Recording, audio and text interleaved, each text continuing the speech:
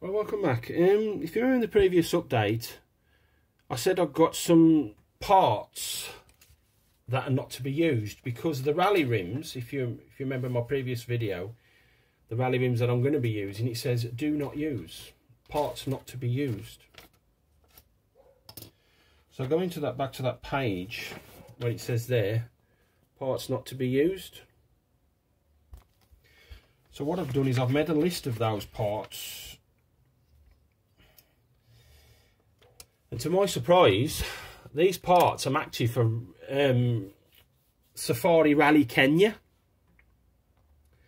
So I've got the parts off the sprue and I've test fitted them to the car. This part here, do you remember when I said that was to the engine? It's actually the snorkel. I've had to bring it down slightly because I've drilled a hole there and I've drilled a hole there, much like on the vent that I've just popped off. And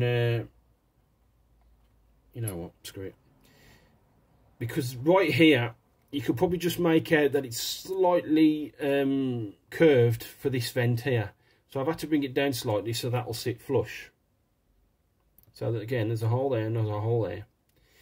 You also get this extra vent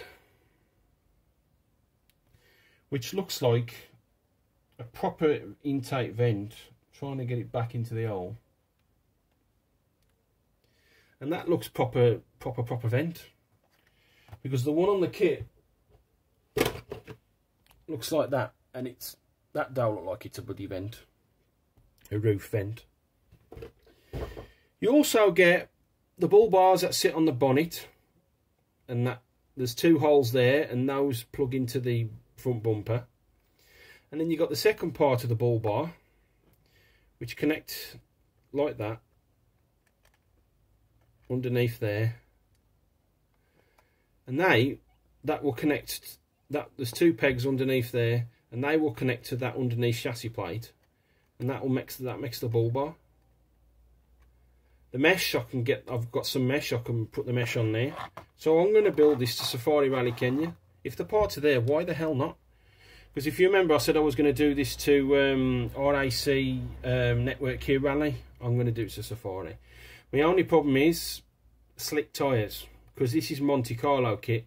I ain't got no gravel tyres, and I'm having a problem trying to find them on the internet because these are about 24-25 mil across and 13 mil wide, 12-13 mil wide, and the ones on the internet, they're not thick enough. So the gravel tyres that I've found so far, them half the size, half the width of the tyre itself that I've already got. And the ones that might be okay are like £25 for 4, and I'm not going to spend that. I've had a look at my other rally cars that I've built in the past, and their tyres are only half the width, so they're going to be no good. So either I'm just going to have to live with the slicks for now, and then maybe find some, maybe I might have another rally kit, I might buy another rally kit and they'll have gravel tyres that'll fit this. But for the moment it looks like I'm going to have to use the slicks, so, but it's a shame not to use them extra parts. You get them parts for free. So the only thing I'm going to have to do now is print off some Rally Kenya side door plates and the actual event plate that will go on the bonnet. But why not use them? I know I said I was going to do this to Wales Rally GB, or sorry, the RAC Rally Network Q Rally, whatever, but I'm going to do this to Rally Kenya. It's a shame not to use them parts.